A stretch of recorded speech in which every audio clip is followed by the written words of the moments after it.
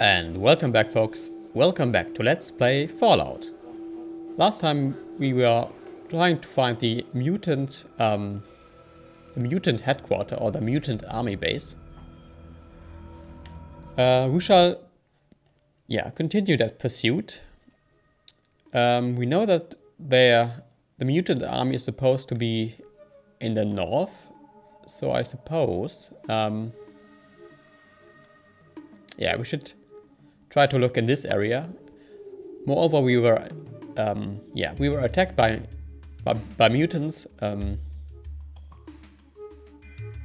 around this area, so it's likely that the mutant army is around there somewhere.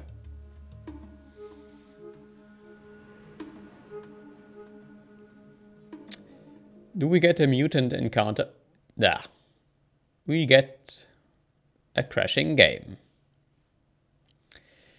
After the cut, we'll be back. And we're back. Let's try this once more.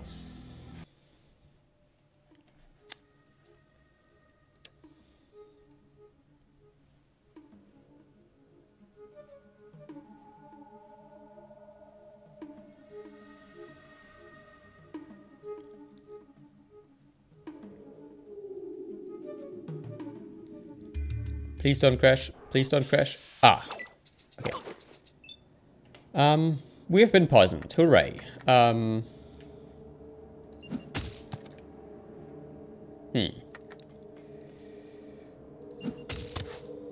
I don't think that's red scorpion is going to be a poison. It's going to be a problem, not a poison. Okay. So, moving on.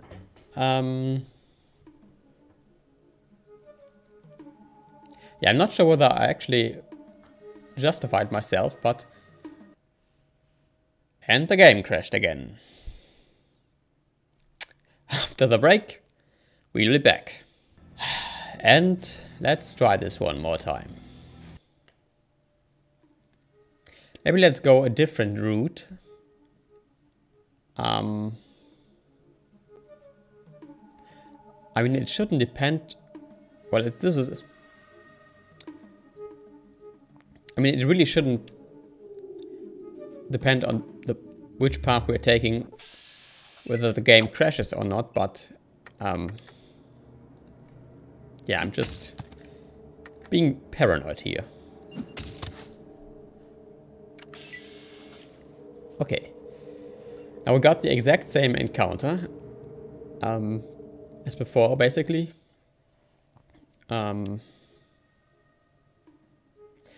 I mean... it didn't crash, okay. I mean, it is randomized after all, but... then again, it's just... I mean...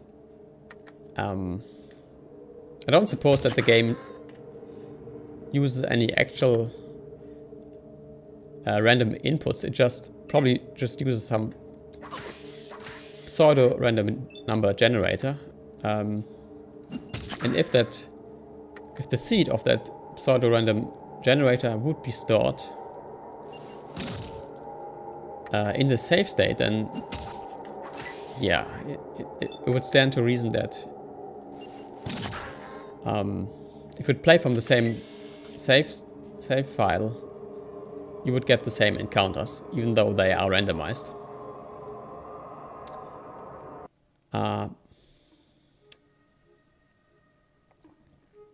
But then again, yeah, it's also a matter, of course, which action you're taking afterwards.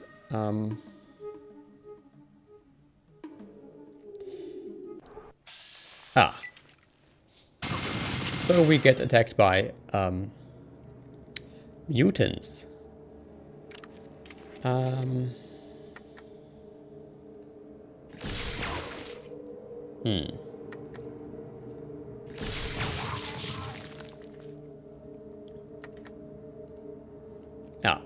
Need more action points. Okay, let's get closer to that mutant. So these floaters, they're actually tougher than they look.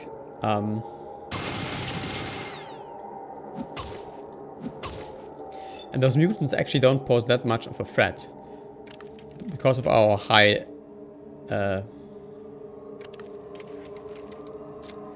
luck level. That sounds a bit weird to say that. Level of luck. Okay, no you don't, because you are blind. Okay, let's punch that in the head.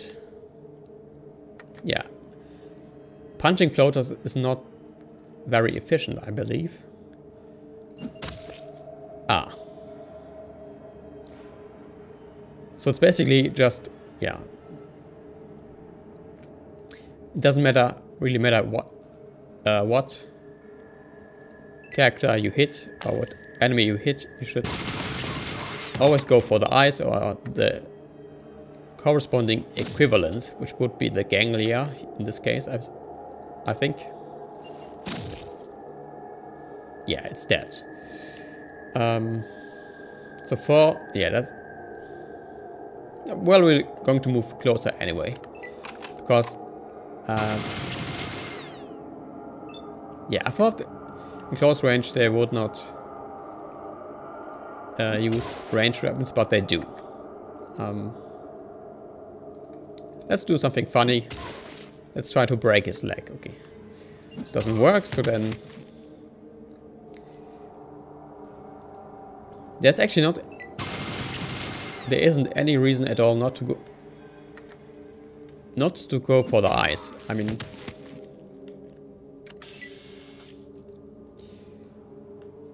Yeah, I don't want to carry these with me. They don't drop any loot at all, of course. So let's just move on and take the... Yeah. The added experience with us. Ah. There's the mutant base.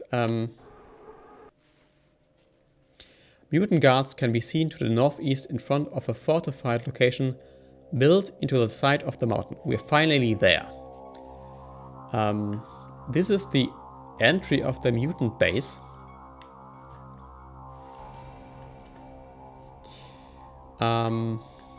We might actually try to sneak here. I mean, it doesn't matter, but if we can actually sneak, then why don't do so? Okay. So you need to hold shift. Yes, shift, in order to avoid detection. But still, you can't just walk into their plain sight. So we need to stay out of sight. Can we just walk around you? Are you that stupid that you would not see me? Ah. You stop. We take to Lieutenant. Come peaceful or die.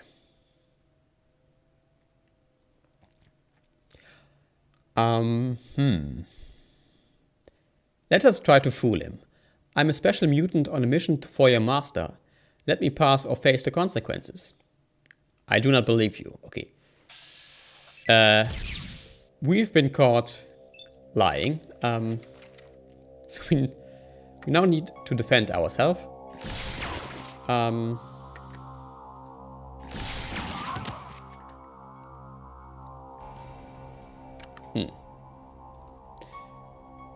Okay, we can't just end the combat. Or can we?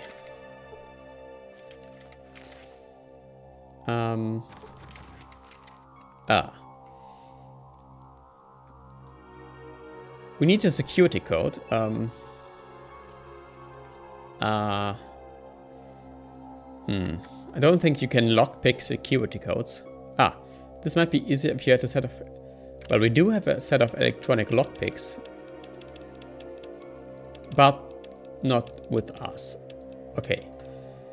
No, we do. But those are not We had some electronic lockpicks, actually. The Thieves Guild, they gave us some. But I completely forgot where they were. Okay. So let us just try... well, it doesn't say... Well, it only says it would be easier.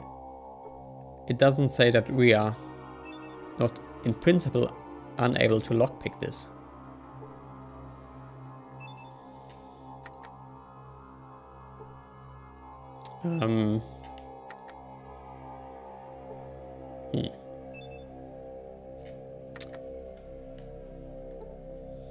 But it seems that we're actually not, not capable of locking, of picking this lock.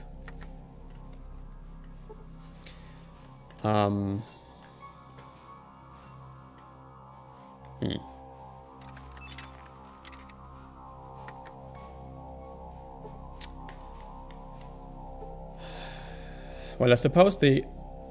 Well, we can... it's a hollow disk. Some... bit of ammunition. We don't need that rate. There's some writing scratched on the plastic. Code 010597.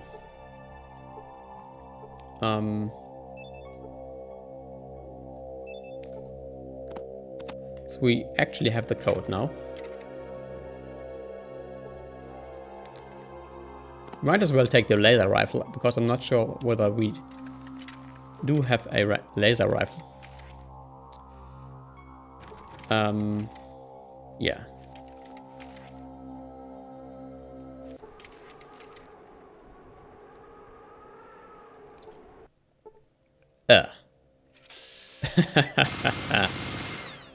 Okay, that didn't really go all that well.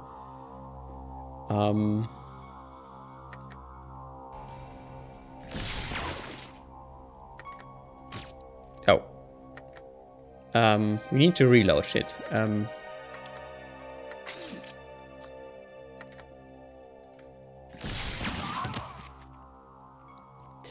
Okay, this guy has a rocket launcher. That might be a bit of a problem.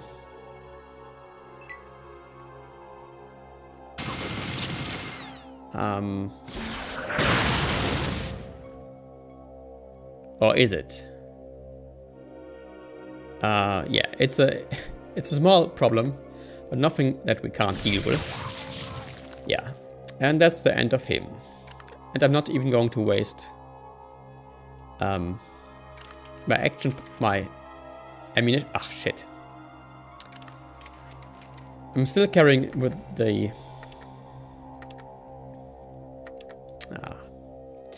Okay, let's go into the... Okay, let's take another turn.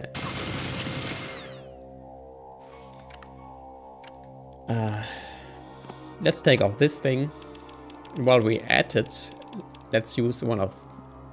Let's use a Met Hypo. Not a Met Hypo, Stimpack. Actually, using the Stimpack doesn't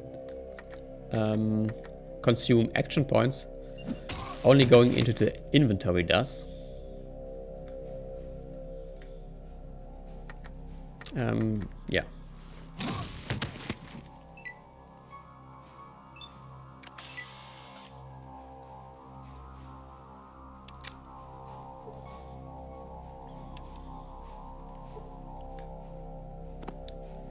Okay, the rocket launcher might actually come in handy, even though I'm not at all proficient at using it. Okay, the next problem, these barriers. They're not passable, but I think you can manipulate those force field emitters.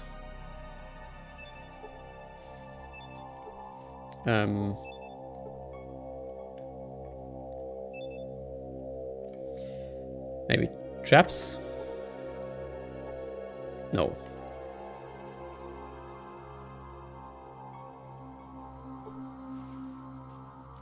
Well, you can destroy them. But how you destroy them, this will be considered in the next episode. So until next time, folks, until then.